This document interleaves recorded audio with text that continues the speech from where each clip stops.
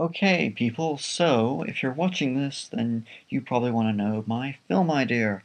So basically, this is a pitch. Our main character is Mr. Frankenstein, or Dr. Frankenstein, or however you call him, or whatever he's going to be. He's a boy genius, a medical student. So he finishes university, or college, or what have you, and he gets into Clive Allen books. Now, Clive Allen is, of course, the author/murderer in the Hamleigh disappearances.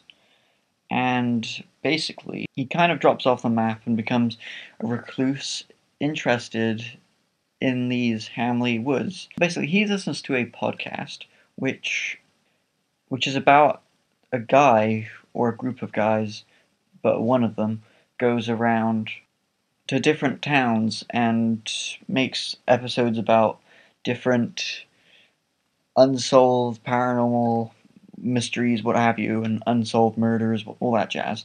That the podcaster gets an email from Dr. Frankenstein. Dr. Frankenstein wants him to come over, and so they can talk and basically have a kind of formal interview and see whether the podcaster knows that Dr. Frankenstein has enough issue to warrant being let on as a guest. So he heads over to Dr. Frankenstein's place, and of course the podcaster is thinking that he's going to be talking and with Dr. Frankenstein about, the woods and all of the things that they were trying to figure out in the Hamleigh disappearances.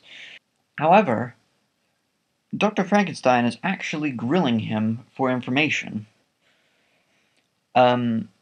He's subtly letting on like certain tidbits to try and see whether the podcaster already has enough knowledge and a kind of comprehension of how to investigate paranormal mysteries, because Dr. Frankenstein is trying to see whether this horror podcast host is actually worthy of being the brain to his monster that he is creating in the other room. Now, the monster he's creating in the other room is because he's been to the Hamleigh Woods before. That's why he's so intrigued by them. He used to have fond memories of going there as a kid. He goes down there to investigate, and he sees Marianne biting Paul. And once Marianne goes off, he grabs Paul's body and takes it home. Now, of course, that incident is the climax of. And so he's trying to use Paul as a servant to go in there, not be susceptible to vampirism, and try and bring back Marianne and Dracula or whatever vampire's there. So he can basically have a vampire and experiment on it and say to the world, like, yo, I am the first scientist who has an understanding of the kind of voodoo art and black magic that these occults from the revival of Dracula inflict on people and change them and have an understanding of their science. So they're grilling each other. They're having a fierce courtroom drama face off against each other. At this point, Frankenstein thinks he's kind of drugged the podcaster. However, while Frankenstein's turning away and talking, it's at this point that the podcaster reveals that he is a member of the occult, and the podcast is actually just a lure to go to different towns and work out which people are spoiling the unsolved mysteries and areas and try and get them to shut up, or kill them, or capture them, and both.